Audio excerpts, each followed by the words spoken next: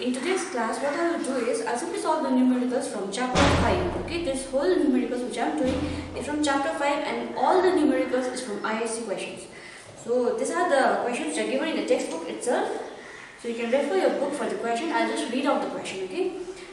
First question which I'm going to solve is question number 6. That is, calculate the electric current density in a uniform wire connected to a battery of EMF 3.5 volt and negligible internal resistance. The resistance of the wire is 2 ohm and its area of cross section is 0.70 × 10⁻⁻6 meters square. So let us write down what are the values given in the question. First value which is given in the question is EMF, or the voltage of the battery. Okay, EMF is 3.5 volt. Negligible internal resistance, so you don't have to write the resistance. The resistance of the wire. Okay, the resistance of the wire is 2 ohm and the area of cross section of wire is 0.70 × 10⁻⁻6 meter square. Now you have to find the current density, that is J. Okay, to find the current density, what we know is J is equals to current passing through a particular area. So first of all, the values from given values, we have A but we don't have I. So what we know is our I is from Ohm's law, V by R. So first of all, let us find I. I is equal to V by R. So your V EMF is 3.5, R is 2. So from here, after doing some calculation, what do we get is we get 1.75. Sorry, this is ampere, as this is the current. Now you have got the current, we can find the current density. That is I by A. Our I is 1.75, area is 0.70 × 10⁻⁻6 meter square. So after doing the calculation, 10⁻�6 will go out and become 10⁻6. So 1.75 divided by 1.70 will be your 2.5. Unit of current density is ampere per meter square. Okay, this is question number 6. Now, similarly, I will do rest of the questions. Next question which I am going to solve for today is question number 20. Okay, from your book, question number 20.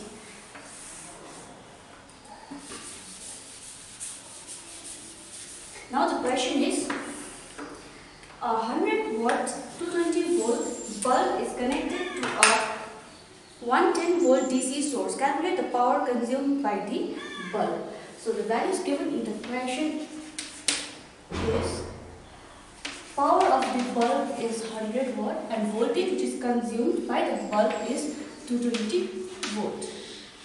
Now, but the DC source to which the bulb is connected is the DC voltage. Okay, the DC voltage is 110 volt. Now, from the question, you might think that power is already given. So what are we going to find? You have to again find the power.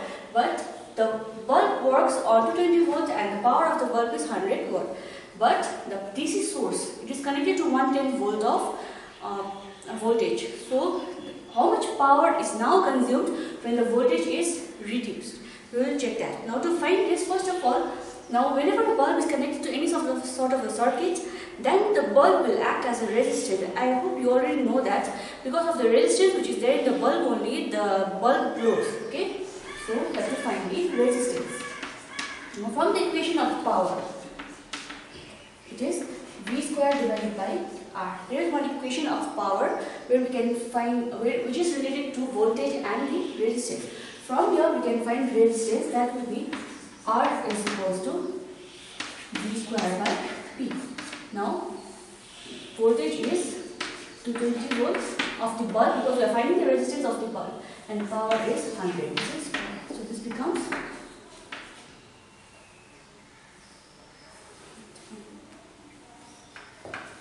after doing the calculation, okay, I'll just write the value which is done after the calculation.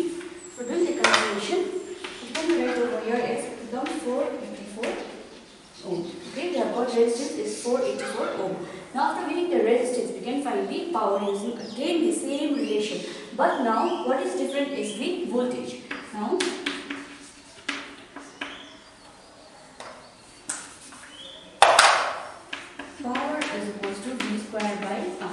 Now the voltage which is given is 110 and the power is 484. This is correct. After doing the calculation, what we get is we get 25 watts. Okay, this is the question number 20. Now there are many questions which I just hurry up. Next question which I am going to solve today is question number 21. Okay, I am only selecting the questions which are there, which was there in ISC. So question number 21. In this question, the maximum power dissipated in 10,000 ohm resistor is 1 watt. What is the maximum current? So in this question, the values which are given is resistance. That is 10,000 ohm. And the power is 1 watt. This is the maximum resistance or maximum power dissipated in this big resistance. So we have to find the amount of current. Now I hope you already know the relation between power, resistance and current. Power is equals to I square into R. So from here what you find is you have to find I. I is equals to E by R, that is under root. When you remove the square, you write under root. So if you put the values, it is 1 by 1000. Okay, after doing the calculation, you will get this as 0.01 ampere. So this will be the maximum current which is dissipated when the power is 1 watt and the resistance is 10,000 ohm. Okay. Now next. The next question will be question number 39. Okay, there is a circuit in this question, so I will first of all rub all this, then I will draw the circuits. In this question, we have to find the equivalent resistance. There will be different types of complete circuits, and you have to find the resistance.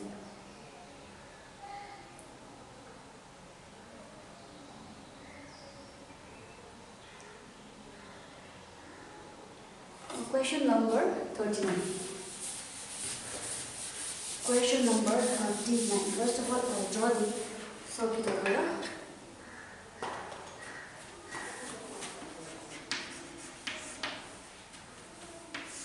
There is two bulbs,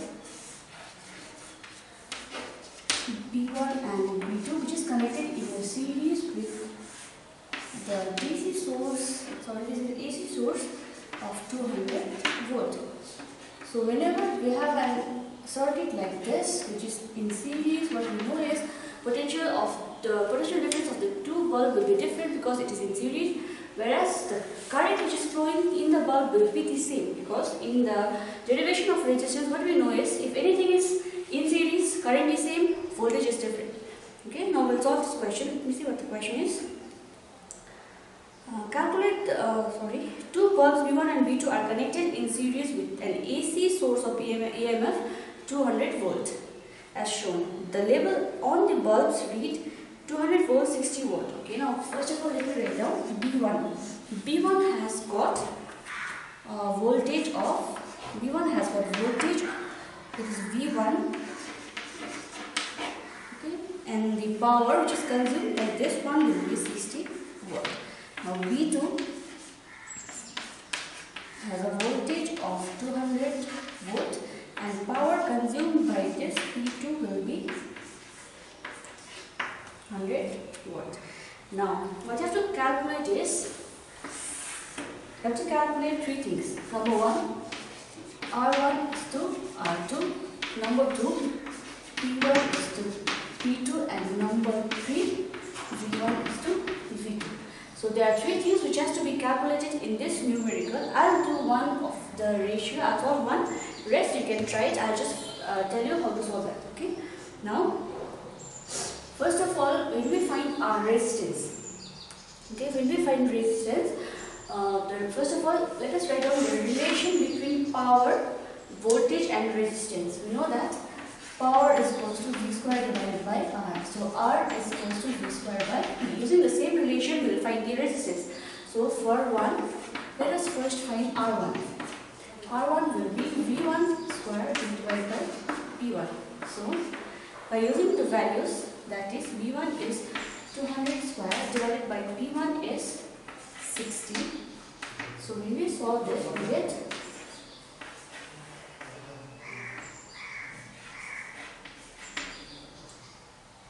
divided by 60.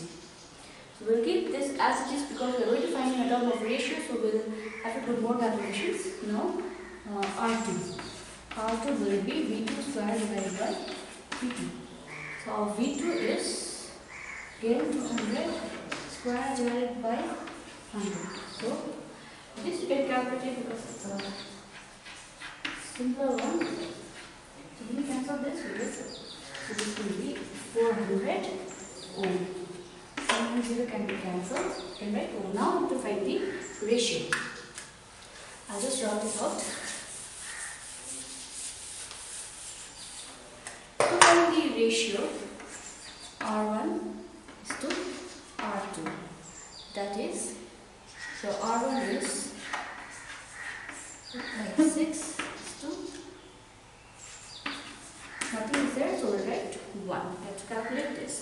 So when we remove this sign, what we do is, I hope you already know that, when we remove this, we write a multiplication and do the reciprocal of the number which is there on the other side. Now when we do this calculation, this can cancel this out.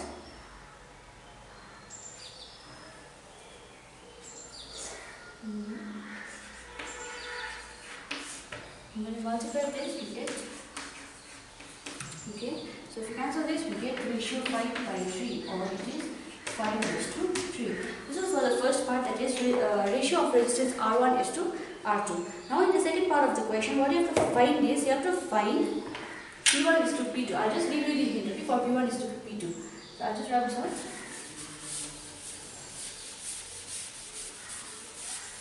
For P1, there is one formula, that is I square R. Okay.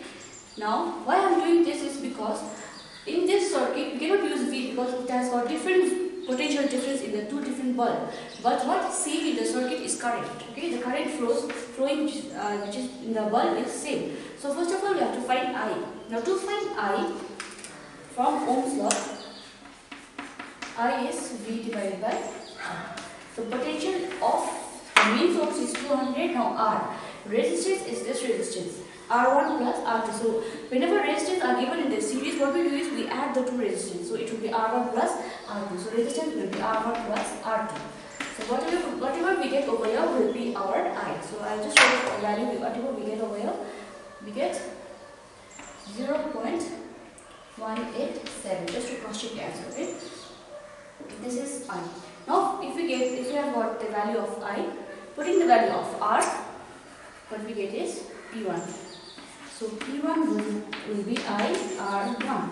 R1 is the resistance, this resistance over here. Now P2 will be I R2. After getting P1 and P2, what we can find is, the ratio P1 is to P2. Now the third part of the question, that is V1 is to V2.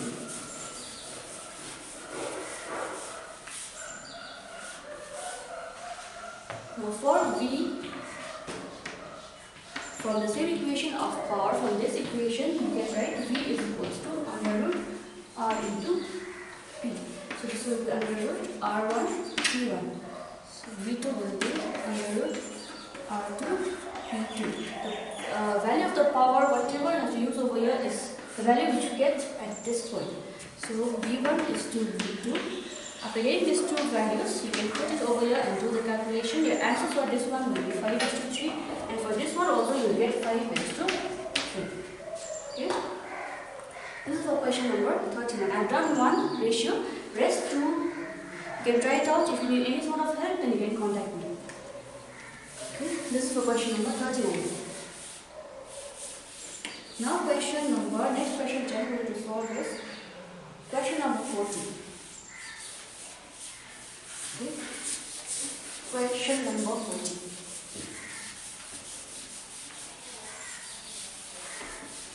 The question number 14 is,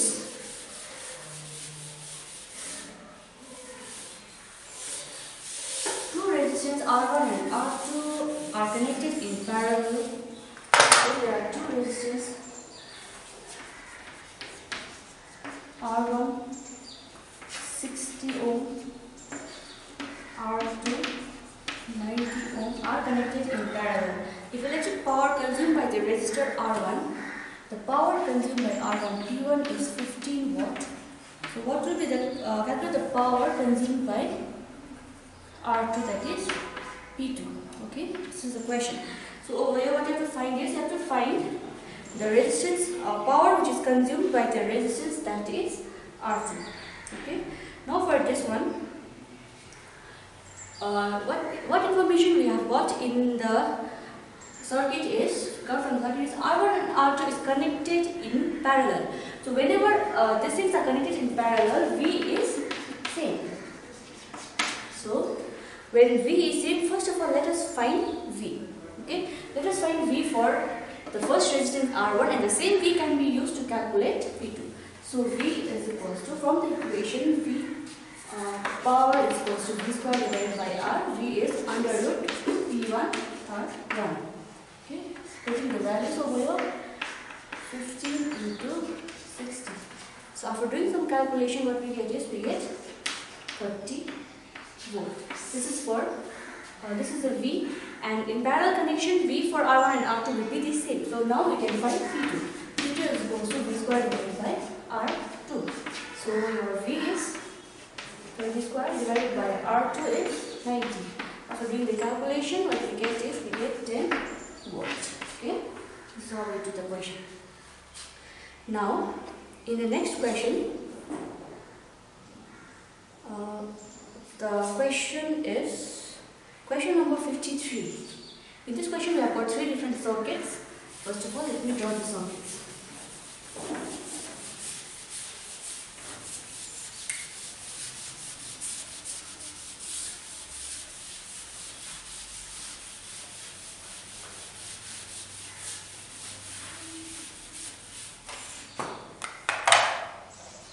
There are three different circuits for question number 53.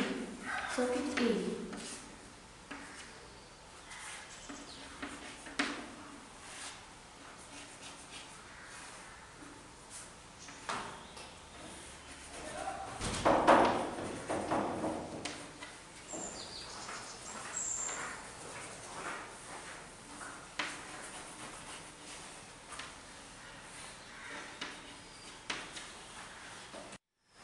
Okay, now in this circuit, what you have to do is, you have to find the equivalent resistance between the point A and B. Now to find the equivalent resistance, let us first look at the circuit, whether it is in series or parallel combination. So looking at the circuit, is neither in series nor in parallel. This is a Wheatstone bridge. Now Wheatstone bridge, we haven't studied that, but it is a bridge over here. If there are two resistance on this side, it's divided by a bridge. Okay. Now let us write this one as R1, this is R2, this resistance is R3, and this is R4. Now the rule of the Wheatstone bridge is, if the bridge is properly balanced, if the ratio of R1 by R2 equals to the ratio of R3 by R4, okay, the ratio of resistance, if it's the same, then current will not flow through this middle portion, that is through the bridge. That is one rule. So before doing this numerical, let us check if this follows the rule, or if the ratio is same or not. So R1 by R2, it is 6, by R2 is 4. Okay, this is what that equals to. So R3 is 9, this is 6. So when we reduce this, we can reduce it by 2 and by 3. So what we get is, we get 3 by 2, 3 by 2. So this bridge is properly balanced. It means that the current will not flow through this middle portion. Now let us again draw this circuit in a simpler way. So there are two resistors over here connected in series, okay, because this doesn't come into play. So there are two resistors which is there in series, and over here also two resistors in series. Now this is 6, 9, 4 and 6. If resistors are connected in series, then we can simply add, this will be R1 plus R3 R1 plus R3. 9 plus 6 will be 15, and this also we can simply add. I am writing this in a rough way, but you should not write like this, okay? You should write properly. 4 plus 6 it will be 10. So now 15 and 10 ohm resistance are connected in parallel. So we will apply the formula of parallel, that is 1 by R. This is for resistance 1 and 3. This is for resistance 2 and 4. Okay. So now 1 by 15 plus 1 by 10. I hope you can solve this. Solve it. Your answer for this question will be 6 ohm. Okay, just check the answer. Solve this. It will be 6 ohm. Now, in the same question, we have another circuit. It is B.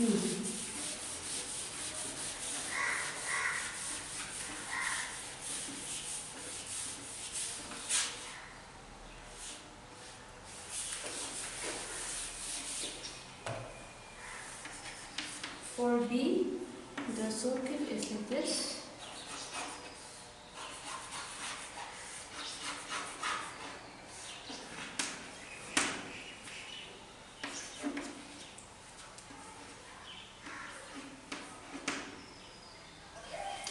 So sorry, this is the question of this is 1, 10 and 4. This is connected to wire. This point is D. This is connected to B. This point is C. Now this circuit looks quite complicated, but what you have to do is you have to draw a simpler circuit in order to solve this numerical. Okay. So first of all, looking at the circuit. So sorry, there is one more resistance over there. No. This is 2 and also 2. So now this is the circuit. What can we do is we can draw the circuit in a simpler way. Okay. To draw that, let us first look at what portion is connected to which portion. First of all, your A is connected to C. Okay, let us draw a simpler resistance where A is connected to C.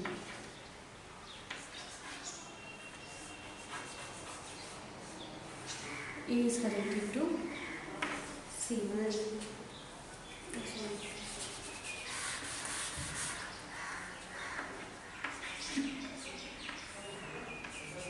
Now A is connected to C.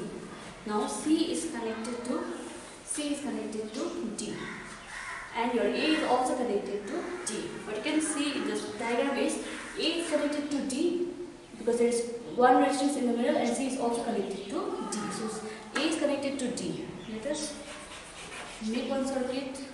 A resistance over here. This is 2. This is 1. This is connected to part D. Now C is also connected to D via one resistance. That is 10. Okay. Now from D is connected to B. D is connected to B. And the value of the resistance over there is 4. Again, now C is also connected to B. C is also connected to B. Now looking at the circuit, it looks the same as the previous one. Now in this one also, what you have to do is you have to check the ratio over here. R1 is to R2 by R3 is to R4. So this will be your R1, this is your R2, R3 and R4. So let us first check it is balanced or not.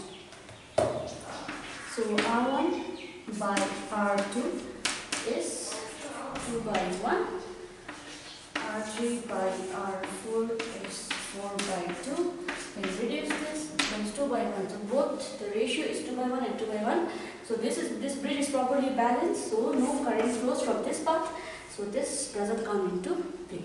Now, again like the previous one, if you think of a simpler circuit over here, then what you can do is there is 2 resistors in series at the top and 2 resistors in series at the bottom. So this is connected to B, this is connected to A. Now it becomes similar. This is 2, this is 4, 1 and 2. Now the resistance when it is in series, 2 plus 4 is 6. When it is in series, 2 plus 1 is 3. Now 3 and 6 is in parallel. So 1 by R is equal to 1 by 6 plus 1 by 3. You can solve this and I'll just give you the answer. The resistance from here will be 2 ohm. Okay, just for the calculation you get 2. This is for B. Now in the same one we have got another circuit also that is quite similar to question number B, but over here there is no resistance. I just wrote this one. Okay, this is for question number C.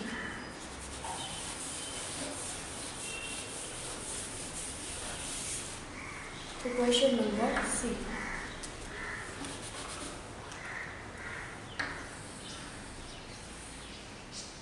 This is A, C, D and B. Now let me see the values. 6, 6 and 6 ohm. Okay, this is the circuit. Now let us see and let us make a simpler circuit for this one. So for that, a simple way to look at the circuit is, let's see which 2 points are connected. A is connected to C. So A and C are connected. Now again, C is connected to D. And D is also connected to, now look here, this portion A and this D are the 2 points which are connected. It means they are the same point. So this C is connected to D as well as it is connected to A. That means A and D are the same point. Okay, so C is connected to D. So this C is connected to D, which is this point. So we draw a circuit over here. Resistance over here and it is connected to the same point. Now the third resistance over here. D is connected to B. And this B is connected to C. It means that C and B, there is no resistance in between. It means the 2 are the same point. So C and B are the same point. Now D is connected to B. So D is connected to B. Okay, this is one way to find the resistance. If it's quite complicated, then I'll again draw this in a simpler way. Okay? If you have understood this, then it's well and good. If you haven't understood, then first of all, let me draw A and C. One resistance between A and C, another between C and D. C and D. Another between D and B. Now there are 2 points connected. A and D is connected. A and D is connected with a wire. Again B and C is connected. B and C is connected. This is a simple one. Now you can see that nothing is there in between. So A, we can directly connect A and D. And over here also nothing is there in between B and C. So we can directly connect B and C because they are already connected. So if you draw in a simpler way, this point is D and A is also connected to D. So these 2 points can be connected to C. So this is your C. Now A is over here, which is connected to this point. Again, this D and B is also connected, and B and C is connected. So this can be a B, and one resistance can be connected like this.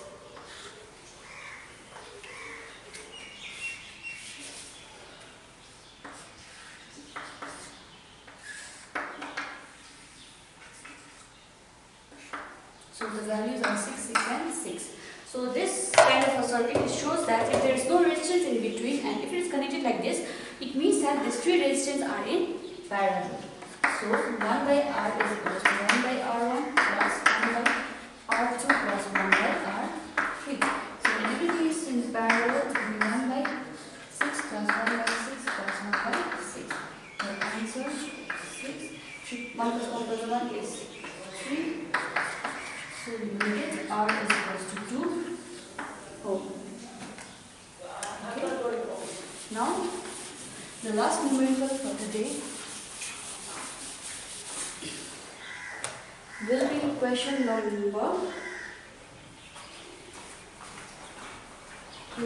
number 58. Okay, that will be the last numericals which I am doing. Question number 58. The question is, a metallic wire has a resistance of 3 ohm at 0 degrees Celsius. So at 0 degrees Celsius, when temperature is 0 degree, okay, when temperature is 0 degree, your resistance is 3 ohm. Now, when temperature is 150 degrees Celsius, now we know that when we increase the temperature, the resistance of the wire also increases. So, temperature when it is 0, resistance is 3. Temperature is 150, your resistance is 4.8. What you have to find is, you have to find the temperature coefficient. There is a formula for temperature coefficient. I haven't done this derivation, there is no derivation for this one, but this thing we have already started in class 11 also. Formula is RT minus RO divided by RO into T. Putting the values, RT is 4.8, R0 is 3, R0 is 3 again, temperature is 150. For this you will get your answer, that is, and the unit of temperature coefficient is degree centigrade Celsius inverse. Okay? The simple formula, you need to remember the formula for temperature coefficient. Just remember the formula, the derivation is not required for this one. Okay, I've solved all the numericals which are from ISC, in which is there in your book. So if there is any sort of confusion, you can always call me or WhatsApp me if there is any doubt. Okay, so this much for today, and we'll continue in the next class with a new chapter.